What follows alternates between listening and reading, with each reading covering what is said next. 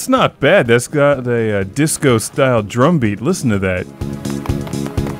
If that had some disco strings and like a synthesizer, boo, that would be so cool. Oh, and then they go and ruin it with the menu music. My Hero Firefighter. Before I get into the gameplay, and this is a decent kids game aimed at a younger audience, I like the whole My Hero prefix to the game title. It immediately makes me think of a different game that Majesco could publish, My Hero Classic Game Room. There's a cat stuck in a tree. What's the best way to get it down? Incinerate the tree.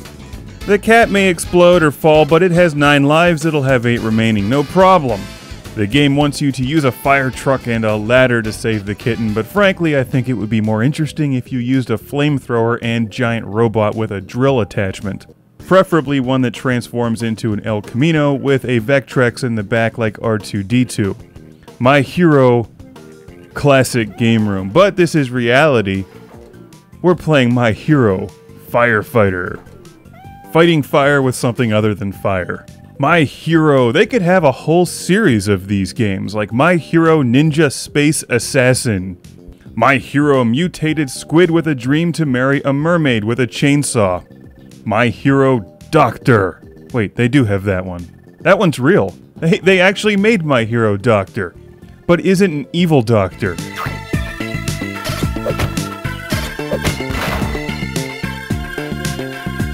That's odd, I thought axes only worked on zombies.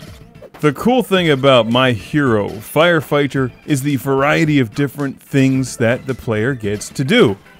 You chop down doors with axes, you put out fires, you save kittens and trees, and basically save the entire planet from fire. It's a catchy kids game. If your kids like firefighters and policemen and doctors and all that kind of stuff, professions that are noble and actually valuable for a functioning society, then My Hero Firefighter will be right up their alley. Because you do a lot of different things in this game. It's not just like the same thing over and over and over and over again. Most of the gameplay involves basically touching things on the DS screen at a certain time at a certain point, following paths, making arches, movements, zigzags. Look, it's like a driving game. If your kid is into DS games and likes firefighters, it's kind of a no-brainer. My Hero Firefighter does deliver lots of firefighter-like stuff to do.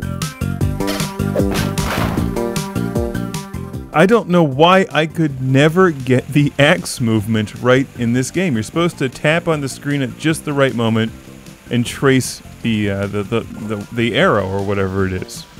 You figure of all the different things in this game, the axe would be the one I could actually use, but I picked up the hose that you water down the fires with and put them out.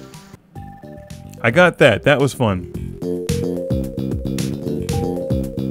I unlocked a new vehicle. It better be Airwolf. As you can see, you enter these situations where everything is on fire and you start by putting out the smaller fires, then the larger ones. You have 2 different hose settings.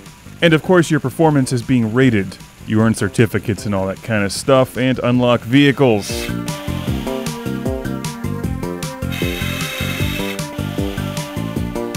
You just saved the guy with the kid and play haircut.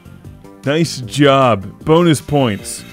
Now it's time to deactivate the computer before it jettisons you into space.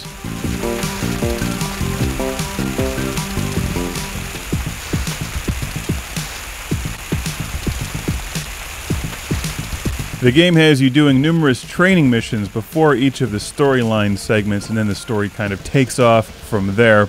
It's a catchy game. There's actually nothing at all wrong with My Hero Firefighter. It's not for everyone. It's definitely aimed at that younger audience. Or at least aimed at parents buying it for a younger audience, but hey, we can all agree this is better than My Hero reality television star. Firefighters actually do something worthwhile.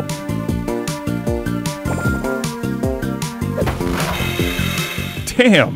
Did you see that? He smashed his head through the car. That's what happens when you've got a mutant flat top.